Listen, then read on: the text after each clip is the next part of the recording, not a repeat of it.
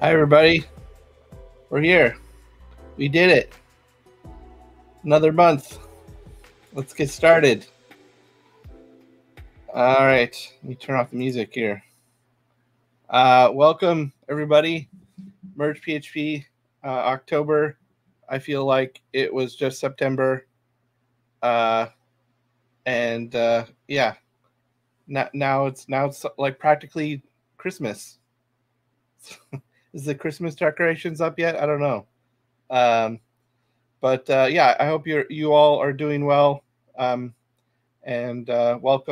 And let's get started here. So typically we'll go through the groups so everybody can represent their various PHP user groups. So let's go through the list here. So first on the list, Atlanta PHP.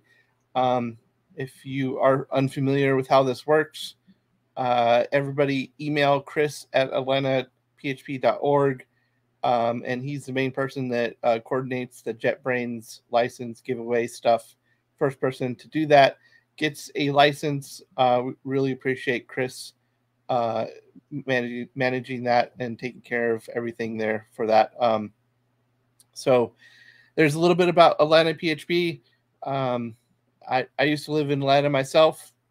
Hopefully we got some Atlanta people. Check out Atlanta PHP. Boston PHP, that is Bobby and Jean. And oh, by the way, we'll probably do at the end, we'll do bring all the organizers up and kind of have a hangout at the very end. So stay tuned for that and stick around through the presentation, and we'll all hang out a bit. So, all right. So check out Boston PHP. They do a virtual self-study group about once a quarter. They've got 5 planned for this year. Gene Babin runs that, but all of the virtual self-study stuff is run through the Meetup group. So make sure you join Boston PHP there on Meetup, and you can learn some new skills. Skill up. Austin PHP, that's me, myself, and Ian. And we got a lot of stuff going on at conference coming up here soon. Check out Longhorn PHP for tickets. Seattle PHP, that's Tim. Welcome everybody from Seattle. Hopefully it's not too early. Appreciate you being here. And Tim was responsible for the website, so definitely check out mergephp.com for our new website. PHP Vancouver, our first user group outside of the US. I don't know if we have any Canadians joining us today, but hello to any of the Canadians that might be in the chat. PHP Vegas, that's Josh, OG programmer. He goes by, and he also helps out with the sponsorship stuff. Check out his company, Remote Dev Force. They're a good partner and help out with the user group. So check out them. And thank you, Josh. KC PHP user group. That's Eric, John, and Dan. They do about 2 presentations or 2 events per month, and big fans of the coffee shop approach. So if you're in Kansas City area and want to meet up and talk PHP, check out them on Meetup. Utah PHP, that's Mark and Derek. Mark is actually talking tonight, so thank you, Mark, for presenting. I'm thanking you already. And if you're in the Utah area, so I'm guessing Salt Lake City is kind of where everybody is usually based out of. You'll have to tell us more about the user group, Mark, in your intro. Yep. So check out Utah PHP. San Diego PHP, sdphp.org. That is John and Eric. They also put on a yearly PHP Tech, and they do a lot of things for PHP. So check out San Diego PHP. Welcome everyone from San Diego. And our newest user group there, PHP Portland. Welcome Alina and everyone from Portland. They're also responsible for Cascadia PHP. So check out cascadiaphp.com for tickets and details. And they're on Meetup, so definitely sign up for their Meetup group and keep in touch. Oh my gosh, we actually updated this slide. Thank you to whoever does this every month. Yep, this is a monthly reminder that we are nearing the support for 8, and we all feel bad for you if you're still working on something like 7.4 or earlier. So upgrade your PHP versions and Laravel versions, probably. Here's a list of a bunch of conferences coming up. There's a lot happening in the next month or so. So if you are anywhere near one of these places, check that out. Austin and Longhorn, we are doing an online thing this year. And it looks like PHP Tech has for next year. So check out PHP Tech. It looks like they've already got the dates lined up for next year. Ian, you want to say a few things about Longhorn? Sure. And one other note about Tech is their CFP is already open. It's open until November 30th. As for Longhorn, that is less than 3 weeks away. And we've got one day of tutorials as with previous years, same venue as previous years. Tickets are still available. We've got 1 day of tutorials, 2 days of main conference talks. We've got speakers from, I believe, let's see, 1, 2, 3, 4, 5 countries across 3 continents. So it's kind of the widest ranging speaker lineup that we've ever had.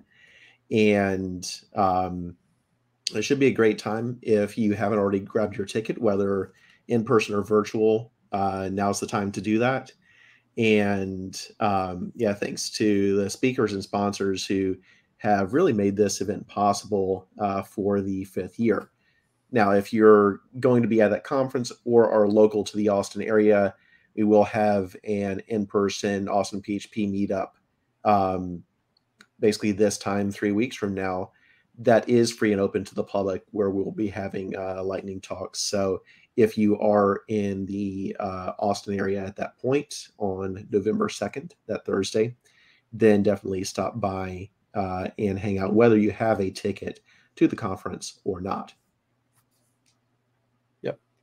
Thank you for the reminder on that. Yep. So check out Austin PHP, and we've got an event posted for next month with some details there.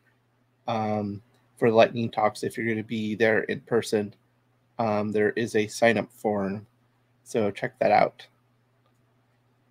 And we're on the socials. I think the primary place is the phpc.social, but we have a Slack and Discord user group. So if you're interested in that, definitely let us know, and we can post the links in chat for you so you can be connected, get connected with the other PHP user groups. Yep. And so next month we'll be doing the what's new in PHP 8.3. I'm pretty sure this is correct. And we'll have to figure out how to coordinate that with the I guess we're doing 2 events next month. See, I'm figuring stuff out on the fly. So we'll get it sorted, but that's what we had planned for next month. All right. So the talk tonight, as I said, so architecture design patterns for PHP. I think this is something crucial for all developers to learn. Design patterns are important and necessary thing for everyone to get a grasp of and understanding of, so that you can build better software. You know, maintainability is, I think, probably the most important thing. So, you know, let's all learn. This is a refresher for some, but you know, I think Mark will do a good job of keeping things interesting.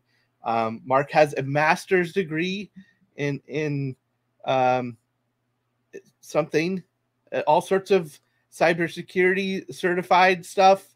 I think I want to learn more about all these certs that Mark has. So let's stay tuned, and you know, it should be a good time tonight. So thank you again for joining us, and I'm going to bring Mark up here, and we'll get started with the presentation. Welcome, Mark.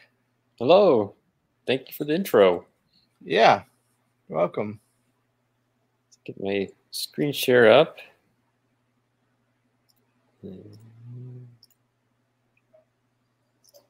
Okay. All right. Make sure swap you can see over. that okay. Yep. All right. Welcome, everybody. We're going to dive right into architecture design patterns. This is from decades of development experience, bringing in patterns I find that work and patterns that don't. And so we'll go into a variety of patterns and hopefully put some terminology and things to what works in development, what doesn't. Starting off, the first question though is, how do you run a marathon fast? There's probably some big questions there, like what does that have to do with development? So about a week ago, or this last weekend, there was a big race in Chicago, the Chicago Marathon. You had two runners here. This is Connor Mance and Clayton Young. They both live and train in the valley that I live in Utah Valley. They're both elite athletes representing the United States. And they took 6th and 7th place overall. There's a new marathon world record that was set at that race by the winner. And these were the two top Americans. So they are very fast and are amazing runners. They're really neat to watch. I follow them on Strava. I can see their trainings every day. And they are very impressive with how fast they can run and how they can maintain those speeds. For perspective, my fastest marathon time is about an hour slower than theirs. So they are running it at about 2:07, 2:08. So they came in and qualified for the Olympics with those fast times that they got. Kind of a question. So how do you run a fast marathon? They had established patterns that they follow. And this is pretty well adopted in the running world. You have a day of speed work or intervals. You have tempo runs. You have long runs, and you have recovery runs. And then you have a recovery day, typically. And so you follow this pattern every week and have this established pattern of running with mileage being a certain target mileage and certain paces and all sorts of specific things that they target for. There's also strength training that goes on to strengthen the core and arms and legs. There's specific patterns for diet and fueling. It's down to a science and how you fuel for a marathon, how you hydrate during a marathon, or any race, but really how you prepare for this and how you execute on it. There's race kits, so namely the shoes. Is the big talk about it. There's specific patterns, strategies for tapering before a race. There's certain miles you run, certain runs you do, certain ways to kind of taper off before a marathon. There's also the physical and mental endurance aspect of it as well. And so there's all these things coming into play. All these patterns, established patterns that have been found to have been proven to give you the best time. And this is how all the elite runners do it. They all follow these same patterns, and they're all running very fast times. It wasn't like they just are doing it on a whim, but they have figured these things out. And so this is how, to run a fast marathon, this is how you do it. There's specific patterns you can follow. So the question then comes, what code architectures patterns can you follow to solve your problems? Just like running a marathon, which can be difficult, can take a lot of time, and takes practice and experience, following established patterns can help find good solutions to your problems. So we'll go into a handful of these patterns. We're going to cover a wide breadth. We're not going to go super deep into any of them, but you at least come out of here being familiar with the terminology. You can go dig in deeper yourself afterwards if you find a pattern that really clicks with you or seems really good. So we'll identify those different problems, good patterns for specific problems that you might come up on. And hopefully coming out of this, you'll be able to say, I want to go try using the strategy pattern, or I'm going to use dependency injection better, or I want to use a factories, or whatever pattern you decide. Hopefully you walk away with this knowing some patterns you want to go use or try out, maybe ones you haven't used before or heard of, or different techniques for those. So that's the direction we're heading, and where we're going. The structure here, we're going into the different classifications. So yes, there's technically four classifications. We're going to focus on creational patterns, structural patterns, and then behavioral patterns. And then what we'll call other patterns, where there's another one that's hidden in there called concurrency. And then we'll talk about some benefits of why you want to use some of these patterns. All right, so like I mentioned, there's creational, structural, behavioral, and concurrency. Creational deals with creating classes and objects. Structural is more how you build your code, how it behaves. There's behavioral, which goes into different interface patterns and abstracts. And concurrency is more low-level things that we won't really get into, but just be aware of that it's there for use if needed. So we'll go into creational patterns first. Generally, when I'm looking at code, if I see a new instance created of a class, there's a little bit of a code smell going on there, unless it's in some sort of creational pattern, which we'll get into what those are. So it isolates that newing up into specific places, which makes code testable. I love unit testing. I love integration testing and writing tests for my code. And so in order to do that, these patterns really help with being able to make testable code. And testable code, the deeper you get into testable code, the more clean it is, the more solid, following good principles it is. And so following these patterns really helps with that. We'll go into dependency injection first, and then we'll dive into the factory pattern and the singleton pattern. So I decided to really start with dependency injection because it's really a key core principle in development. With it comes many benefits in code, decoupling, detangling. It promotes good practices and patterns, being able to inject the code that you need instead of creating them inline in the middle of classes. Like I mentioned, it improves testability. You have three techniques. So you have constructor, where a class or value is injected into the constructor. You have a setter, where you have a set function, and it'll set a class property, so it can be used. And then you have method, where you're injecting it in the method. And so here we have a code example. This is a fishing pole. So one of the things I like to do, I love going fishing, catching trout usually. And so we have an abstract class bait. And bait can be a worm or a fly or a spinner lure, which is one of my favorites. I take my kids, and we often will take worms, dig up in the backyard, and we'll use that as our bait. So bait can come in many different forms. It can look like several different, many different things. And you have a fishing pole. And a fishing pole, you can attach bait to it. So we have a constructor here where we're doing constructor promotion. It has a public bait being passed into the constructor. So that bait might come in as a worm or a fly or a lure, spinner lure in this case.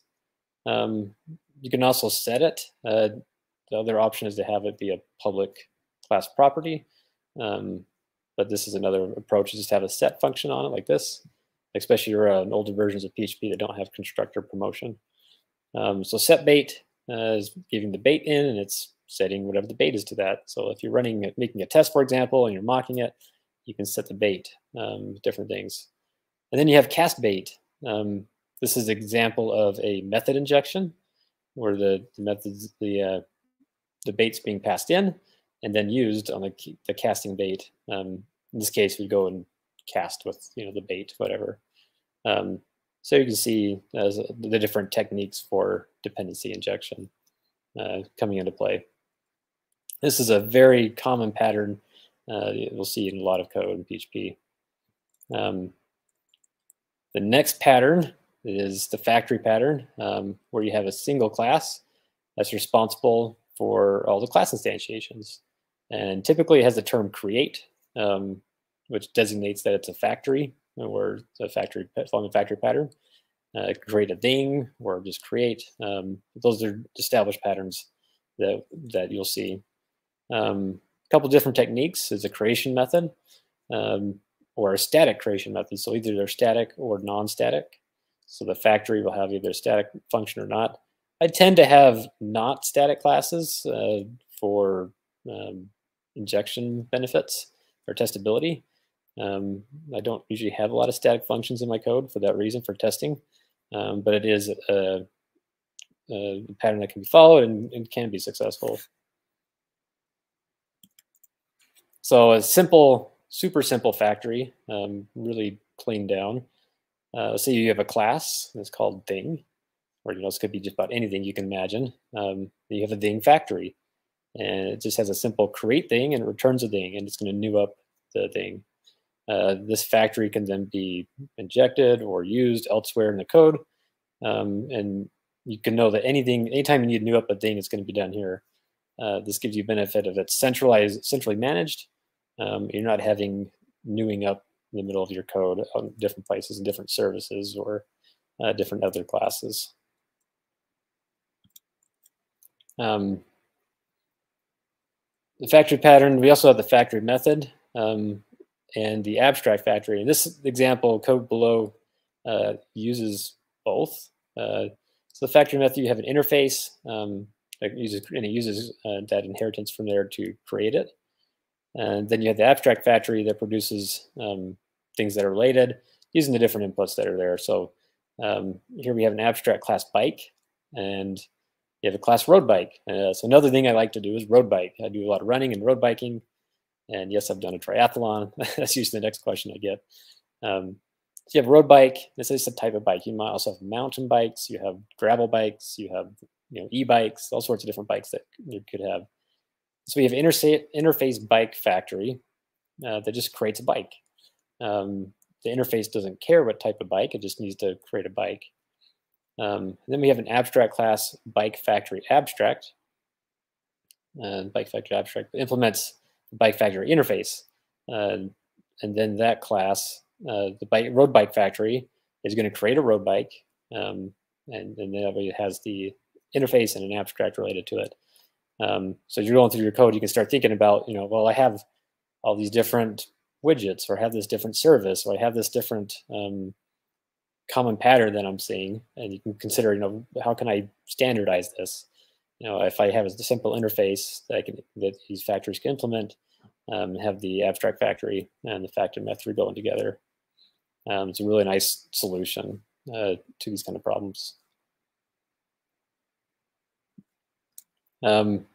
Next up, we have the very debatable singleton pattern. Anytime you hear a singleton pattern, there's a lot of different opinions and views. We'll get into that after going through explaining what it is. So the singleton pattern, the intent is to ensure that only one instance exists, which means it has this global kind of weird state thing, which, if you're in JavaScript, you want to avoid var, and PHP, you want to generally avoid global variables. Here we're saying we're just going to have global state or global classes. The typical patterns, you have an instance or get instant method that is a static function. And these can be also used with the lazy instantiation pattern, which is an example below. Say you have garbage needs taken out. And so we have a class takeout garbage, extends task abstract, so it's taking just a general task. Let's say you're going to task a teenager to go take out the trash. I have a couple teenagers now, sons, and so I'm going to give them a little task to work on. Teenager can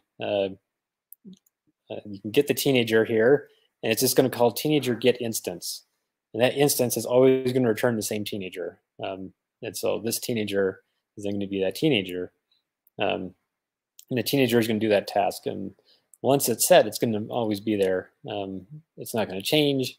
It's going to be the same one. You're going to have the same one returned every time. Big note on there is use it cautiously. And it can easily be abused, and bugs can start showing up when you especially when you start having state. Anytime you have state on a class, it's not a good idea to have it be a singleton. It's going to behavior is going to be all over the place because you have different classes trying to use the same instance of it. And so don't have state on a singleton class. It also violates the S in solid, which is single responsibility, because now classes are doing one thing and they're also taking care of their own instance. And so there is a violation of solid that goes on there. And you can't easily test static functions. You can technically, but you cannot easily do it. This is an example of a singleton abstract. And down below, we have some service that extends singleton. And then you always just use the get instance to get an instance of it. A few important notes here. You have a protected static instance. So this in case will then be the child one, because you can't do protected static static. You have a protected function constructor to avoid being able to publicly instantiate a class. You have a public static function get instance that's going to return the static or the child concrete class with the null coalesce for the static instance. You have a final protected clone to avoid cloning, because then if you clone it, you get a different instance of it. And a final protected wake up so that it's not serialized and then trying to unserialize it. So that's kind of the core functions that are needed for a singleton. Also, by the way, this code is up on GitHub. If you look for Mark Niebergall and just patterns, there's a repo there that has all this code in there. These are just the code examples to follow along with, give you an idea. The slides are up there as well. So then we have the class, some service that just extends the singleton abstract. Now that service is a singleton. And anytime you call this service, some service get instances, you can get the same instance back, even from different classes. So I use this, we'll get into the repository pattern later, and we'll go into what a service is. Yeah, just avoid state where you can. So is it good? Is it bad? I'll let you decide. I know others might have strong opinions on it. I'm sure there's some debates going on in the YouTube chat here as well. But I use with caution. I have seen it successfully used with it being fully testable, but I've also seen it go awry very quickly when bad things are used with it. So it's kind of you got to watch out and be careful, know what you're doing. Moving on to structural patterns. Structural patterns are there to help make these design decisions easier. That's one of the biggest struggles, is like, how do we build this? How do we do this? And so the intent here with the structural patterns is to lay out established patterns for getting somewhere. And it's focused on relationships within different concepts.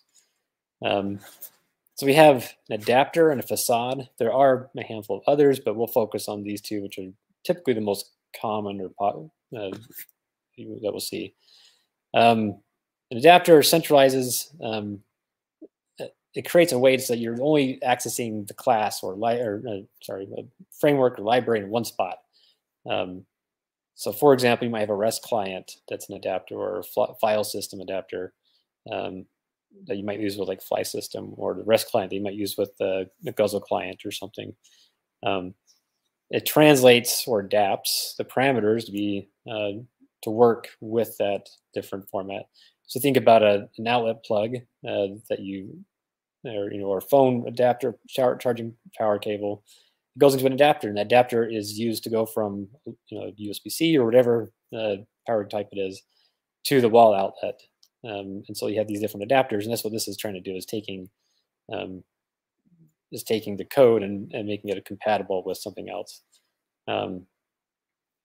My experience has been that when you're upgrading libraries and frameworks, it's so much easier to do if you are using the adapter pattern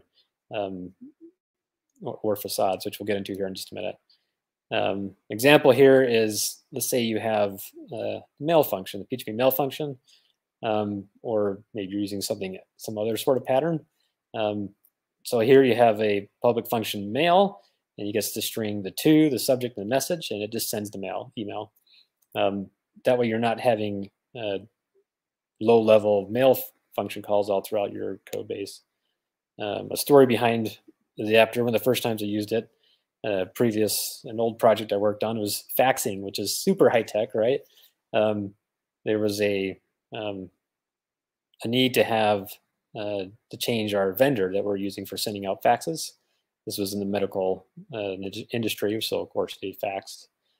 And there were two different approaches. I proposed using the adapter pattern. This is what we ended up going with the argument that we may end up switching vendors in the future, and that's exactly what happened. We ended up switching vendors 2 more times after that. And each time switching the vendor, the only thing we had to change was the adapter. It was so nice. And so all your unit tests and integration tests, you just updated the adapter tests, and that was it. Rather than having to go and hunt and track down all the places in the code where you're trying to connect or use that different library. Because the libraries were changing, their APIs were changing underneath us. By having everything in the adapter, it made it for a seamless update. It was super handy, super nice. Facades are intended to work more with a complex framework. So a building on the front that has this facade that makes it look nice compared to the structure that's going on inside. And so that's where the term comes from. And it works with generally more things than what an adapter would do. So let's say we take a ticketing system. So you might be using Jira or GitHub or GitLab or some other sort of ticketing system with your development projects. So here we have a DTO, which is a data transfer object, and it has an ID and a title. So we have this ticket where you have this ID and title being passed around. And so then we have this ticketing facade. So to create a ticket between those different ticketing systems is very different. From an application standpoint, we don't really care how it's done. We just need to create a ticket. And so a ticketing facade is going to go and interact with this complex ticketing system. And it's going to create the ticket for us. We're going to pass in, rather than the exact parameters, we're going to pass in this data transfer object or some sort of entity we have or something like that. And it's going to take care of creating that ticket. And so it just simplifies using a more complicated library or framework versus an adapter, which is a bit more simple. Behavioral patterns. So we'll dive into the strategy pattern, iterator, and observer patterns. The strategy pattern, it uses interfaces, and there's different classes involved. There's intent. The main intent is just encapsulating this logic and how you're going to implement the classes. And we'll get into some code examples that really demonstrate what that means. Classes don't really need to know how each individual one is implemented. So kind of the classic one that we can see is a logging system. So down at the bottom, we have a queue worker. And that queue worker is needs to be able to log out somewhere. And the queue worker doesn't really care how it logs. It just needs to know that it has a logger and that it logs somewhere. And so there's an example. It's just going to call log, and it's going to say starting, and it's going to have a command that's going to get the name of the command or something. So we have an interface logger that just says you need to log and you need to have errors, log errors.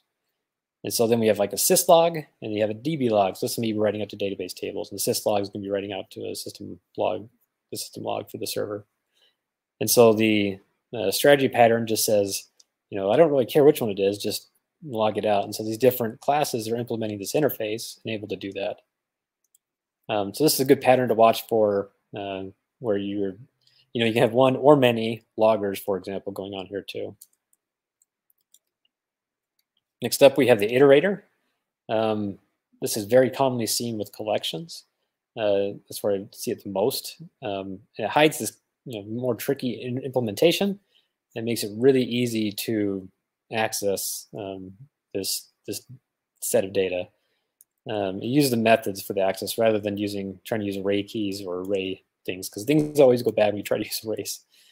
And so here's an example of a collection abstract, which another collection might extend, and it implements the iterator.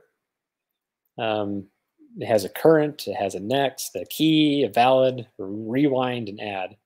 And so when you are working with this collection, you can just call these methods on it rather than trying to keep track of the key all the time. This iterator is going to keep track of the key and take care of this complexity for you. Then you can rewind, you can check to see if it's valid, you can add entities, you can see just what's the current one. So it's really clean code. And also testable, it's mockable without having to create these large arrays. And so it's a super helpful pattern to follow. We also have the observer pattern. Sometimes it's termed as publish and subscribe as well. So different frameworks or different people will take different terminology, but they both mean the same, referring to the same thing here. Where you just basically have an event that notifies the observer is the general concept. Or something happened, you just need to notify it. And then the observers go and do what they need to do. And then it's super easy and configurable usually to change the observers. The application, whatever's running, doesn't need to know what those observers are. It just needs to be able to say, hey, I did this thing. And the observers can go do what they need to do. So let's say you have a file archiver class, and it's going to implement the observer. Then you have a file upload. So let's say the file gets uploaded. We have a public function upload. I went simple, made an array instead of a collection of observers, but here we are trying to keep it simple though. So you have an upload. The file, once it's uploaded, then the file uploader can say, hey, I uploaded this file. We're done. It's been uploaded. The observers in this case is going to be a file archive. So maybe it's going to go and move this file to where it needs to be. Maybe you have another one that's going to go and upload a file. It's going to move it off to storage somewhere like S3 or somewhere else they can sit for a while, or it's cheaper. Or maybe it's going to move it somewhere else on the network. Or maybe it's going to delete it and whatever. The file uploader doesn't really care because it's done. And so this is what the observer pattern is going to do. We'll let the observer take care of what it needs to do. Then you're not having to go change the file uploader anytime you're changing what needs to happen after the file uploader is done or while it's processing. Getting to some other patterns. So we'll talk a little bit about concurrency patterns, talk about the service locator or service manager, and the repository pattern. I don't have any examples for this one. This is usually a little bit more lower level than we typically need to get to. So there's things like thread safety, transactional logic here, and resource locking. I have used the resource locking one before. We have a lock basically, and then you have an unlock, and so it's just an approach for taking care of that. Handle that correctly. So a resource can be a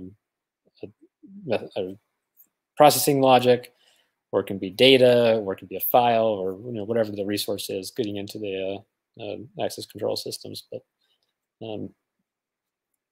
service locator or service manager, like you mentioned, is very, very common for a framework to have something available. It's basically register your classes, and it knows how to instantiate these things. Often the classes, you'll configure it with, say, hey, this one's uses these factories, or this factory can take care of these instantiating these classes, or you'll say these ones are following this different pattern, and it knows how to go and take care of what's being injected in the constructor. It knows how to build these classes, and knows how to do these things. Then you just say, hey, give me my service locator get, and then the class name, usually with the : class reference there. This takes care of a lot of problems. And if you can use it alongside with the factory pattern and the singleton pattern to help take care of instantiation of classes. If you're not using one, I highly recommend looking into one. So most frameworks come with one, so you have to read the docs on how your framework uses it, or see what you can find. Or a lot of good frameworks have the component available separately, so you can also go that approach. It's a good solution. Repository pattern. This is one that's dear to my heart. This one I really like. This is one I use quite often. And it's an abstraction layer for data. That's typically a database, but it might be a file system, might be flat files. It could be all sorts of different things. Might be making external calls out to something else, whatever. But it only contains these data interactions, and they typically have a supporting service or services and a supporting entity or entities. Use abstraction interfaces to help define these behaviors, so you can centralize the logic in one spot. So this might be a little hard to read. It's a little small, but we'll dive into and go through it. So let's say we have a repository interface. It has a public function insert, and it's going to take in an entity interface. So it's just going to insert that. So you have a database adapter. It's pretty typical. You have a DB adapter of some sort, and it can insert a record. Starting to put those together, you have a repository abstract that implements the repository interface up above. It gets the database adapter in, and it has a function insert where it takes the entity, and then it can insert the entity. So the abstraction there can take care of all the inserts or updates or whatever crud you need to have happen. Then for a new database table, typically you'll have another repository that interacts specifically with that table. You have a class user entity that implements entity interface. It has like a user ID, username. It's like a hydrator or toArray, whatever it's got to help with that. And then you can use that with the repository to help with the hydration and going up the direction. So user repository extending the repository abstract, and the class user service then is used as the intermediary layer. So let's say, for example, we're using middleware, and you have these different middleware layers. They'll be using the user service, and the user service should be the only class interacting with the repository, the associated repository. So things should be going through the user service to get to the user repository, where the user service is going to be, might have a create that's going to call the repository insert. So it's going to take care of that interaction between the application and the database layer, the repository layer.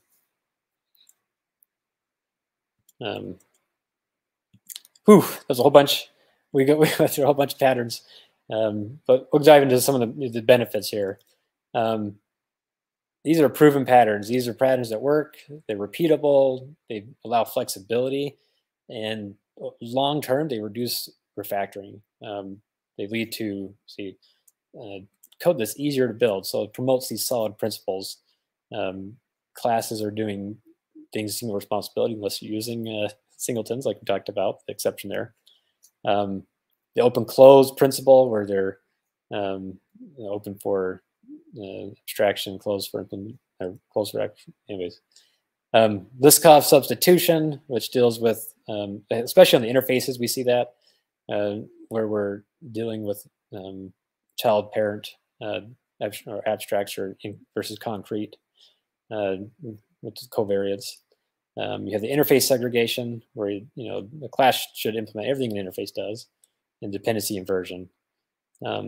So following these patterns really promotes these solid principles and leads to better code.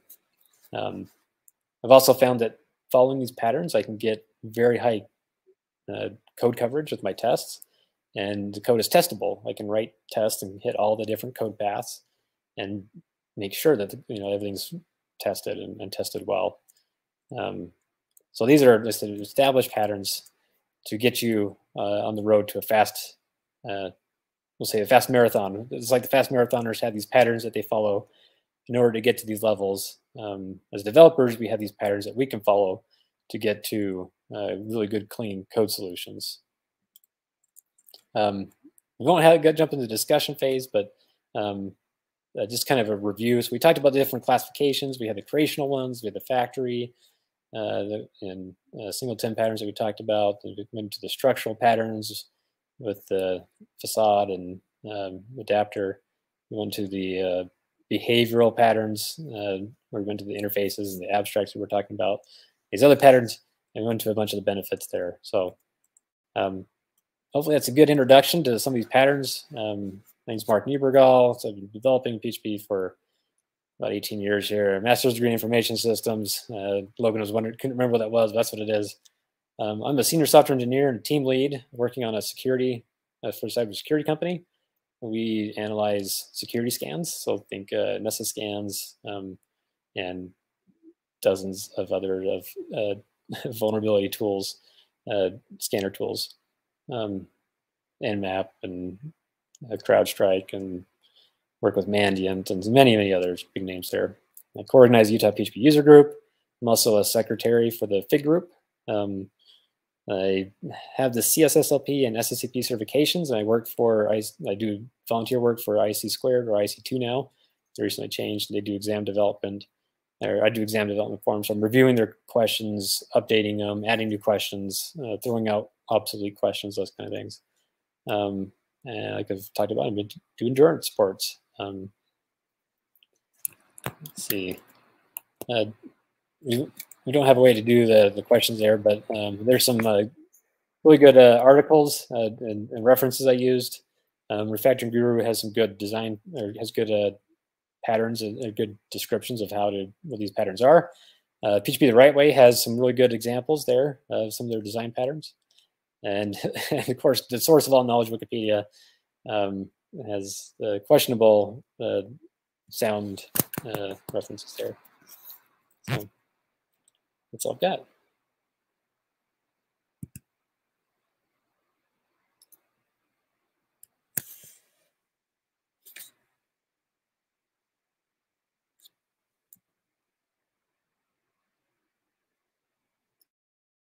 Logan, can't hear you if you're talking. You're muted. That helps if I unmute myself. Ah, great. Thanks. Yeah, great presentation, Mark. If you have any questions for Mark, drop them in the chat. I think we'll stick around here for a few minutes and give you a chance to think of some good questions. And thanks for explaining all your different certs there. Yep. That's pretty cool that you're into the security side of things as well. So that's definitely important and necessary thing that we should all be concerned about, right? I guess I had a few questions, kind of maybe softball questions, I guess, but has there been any like new design patterns in the last decade or so, or did we figure all of those things out pre-2000? Yeah, I didn't look into the history of a lot of these. A lot of these I've been using for a while now. I have seen definitely improvements in the way the frameworks implement them, though. Where they're definitely making some enhancements, making it easier to use the different ones, especially like the service manager. I feel like has come a long way, especially recently, with how they've implemented them. I heavily use Laminus and the old Zen stuff, but I've also used Symfony quite a bit. So that's kind of my background there, is with the way that those two frameworks have implemented them. Cool. Is there outside of those links and stuff, are there any up-to-date books, or what's what do you recommend? Just kind of picking up a framework and just trying some different patterns out to kind of learn them. Yeah, those are a couple of really good references. Put a plug out for a PHP Architect. They do have a design patterns book that they have available. I haven't read it personally, but I've heard really good reviews about it. So that's another really good resource to turn to. User groups is also a great way to, in talking with people. The last two conferences I've gone to, which have been Longhorn and Tech, both had really good talks about some of the different patterns that we talked about. So those are other really good places to mix and mingle and learn about the different patterns. Good suggestions. I always like a plug there. I think I first learned or kind of was exposed to design patterns like in CodeIgniter, and the framework seems like, you know, where you're like, oh, why did they build it this way? Or, you know, you know, you kind of see, you get exposed to these design patterns and you're like, well, how can I use them to build my own software? So, but I mean, I don't know. I think people, I would hope, like, are interested in like understanding how the frameworks are built and, like, you know, the kind of the patterns behind and the reasons why we do things, I guess, right? Yeah. The pattern, the frameworks, they do a really good job of implementing. Sometimes you have to supplement them, is my experience. I see a couple of questions coming in. I did not qualify for the Boston Marathon. I haven't run a marathon in the last couple of years, so I was 2 minutes short last time. But I have recently qualified for like the New York Marathon. My fastest time was 3:10. The half marathon was 1:24, which was just a couple weeks ago or a month ago. I'm using the patterns in standard PHP. I'm usually working on single page applications. The last actually about 15 years I've been working on single page applications. So we have both API requests and long running processes, jobs and queue workers. And so I'm using these patterns with both of them. Seen them both work very successfully, both regular API calls and with those longer running processes. Have you seen the design patterns in JavaScript? It seems like they use some, but I know a lot of people are kind of like having to switch back and forth between, you know, front end and back end. And like, are there like some design patterns that kind of work well everywhere? Yeah, the general principles definitely come into play everywhere. I can't say that JavaScript is my forte. I'm generally more of a backend developer. I have done quite a bit of development done in EXTJS and React, in the two frameworks I've used, but I can't say I can speak at a deep level on either one of them. But definitely the principles are global for any development language, especially the solid principles and testability. Definitely those two approaches or concepts are important, regardless of the language you're using. I wonder how, like, maybe the language might limit your choice on the patterns that are available to you, like Go or something that, you know, or like these different like high level languages. Have you done much functional programming before? Not other than just functional PHP. Okay. It's been a while. I've done some C# development in the past and some C++, and, you know, dabbled in a handful of other things, but nothing as heavily as I have with PHP. Cool. That'd be a good future talk. If someone's looking for another talk, is a different language comparisons. That'd be kind of a fun talk to see. Yeah, for sure.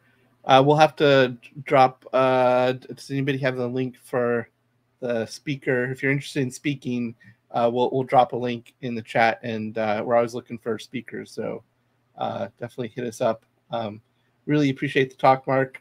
Thanks for stepping up and teaching us all about design patterns. Yeah, thank you. And I'd love to have your feedback. You can find me easily on PHP Social or just about any of the other social networks. Feel free to give me feedback. I'd love to see how I can do better on it. Cool. Well, should we say goodbye to chat and call it a night? Thank you, everyone, for joining us. It's good to see everybody again. Hope you all have a good month. hopefully get to see some of you Longhorn here in a few weeks. Yeah, we'll see. We'll see some of us here soon. So, yep. Oh, I'm gonna add Chris so we can. I'm gonna add everybody. All right, everybody's here. We're here. Thanks, Mark. Yeah, thanks so much, Mark. Great talk. Yeah, thanks. Thanks. All right.